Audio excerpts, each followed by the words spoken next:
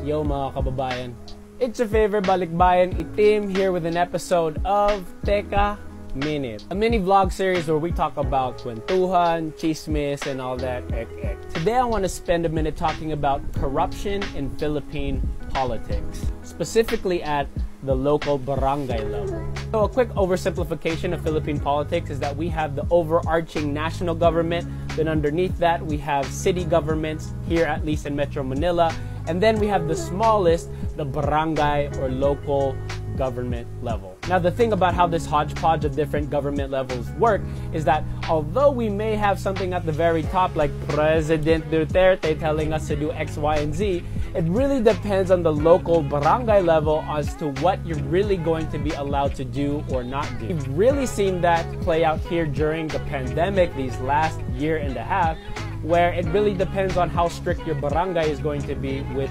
whether you're allowed to go around, if you need to carry a quarantine pass, if you need to wear a face shield. All of those local rules that really affect daily life are basically decided by the smallest level of government, your local barangay. This system seems to work great on paper if your local barangay leaders basically have their shit together and are really working to serve your needs as their constituents. But that's a big if. And if your barangay is anything like our barangay here at Commonwealth, you'll know that your leaders basically don't have their together. This looks like your barangay leaders being more concerned about the projects they get to put under their name that shows like they did something rather than doing something that your community actually needs, them not serving your community or your neighborhood if they know you all didn't vote for them in the last local election. And it looks like your local leaders not wearing a face mask in front of everybody, even though they spend all of their time telling people to wear face masks because of how dangerous it is